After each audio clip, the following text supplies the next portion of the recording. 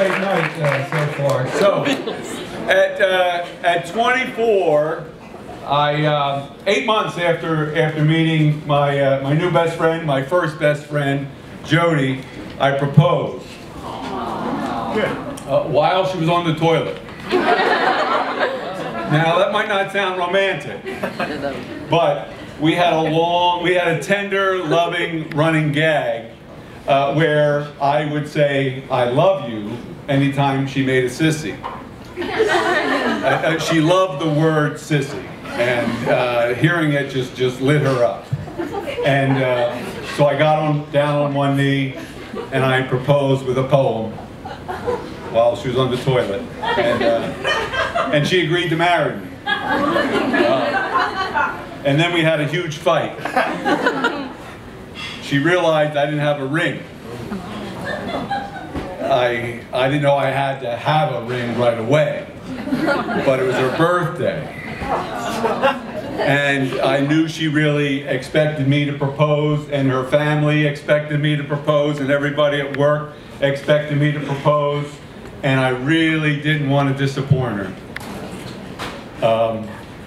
So, you know, she's like, "How can I tell people I'm engaged, Paul, if I don't have a ring?" So the next day I went out and I bought a $600 pawn store diamond ring. And well, from the moment that we got engaged, we became enemies. But up until that point, Jody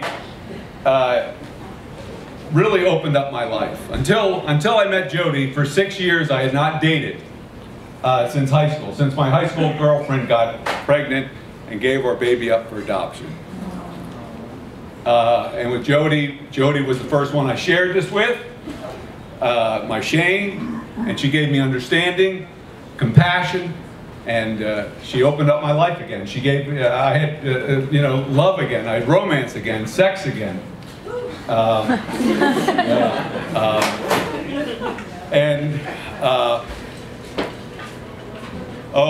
About a few months after we got engaged, Jody was working on the road. She had working out of town for 6 weeks, and she had an affair. And I was hurt and relieved. I wasn't ready to be married. I suggested we postpone the wedding. Jody said we couldn't. Her parents had already put down a deposit. So, okay.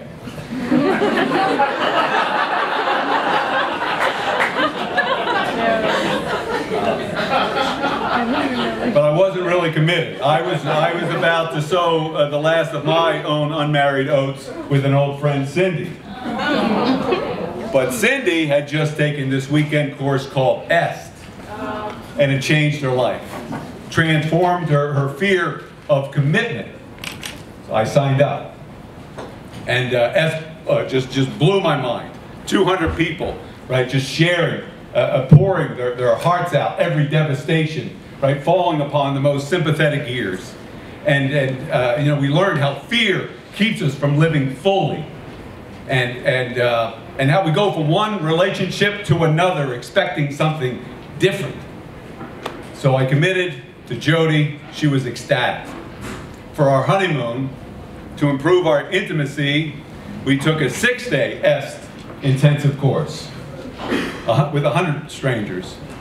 And we revealed everything. We revealed everything. You know,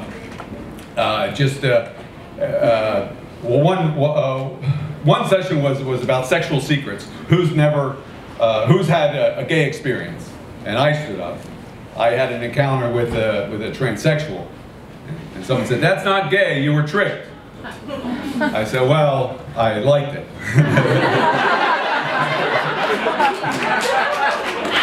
And I went back. And then they asked a question I found so odd: who's never had an orgasm? And my wife stood up.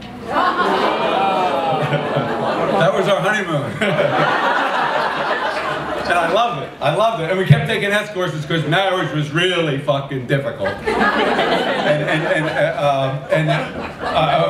We kept arguing. You know, first of all, I couldn't say no to anything that Jody wanted. All right, right? Anything she wanted, I would say. She hated walking her dog in the morning. I walked her dog in the morning. I hated it, and I hated her for having me walk the dog in the morning. You know, but finally, you know, I said, why don't we separate? We keep, you know, and she said no. Okay.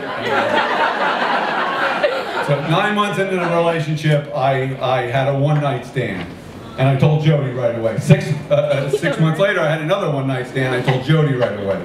Telling Jody right away was the closest I could get to being honest.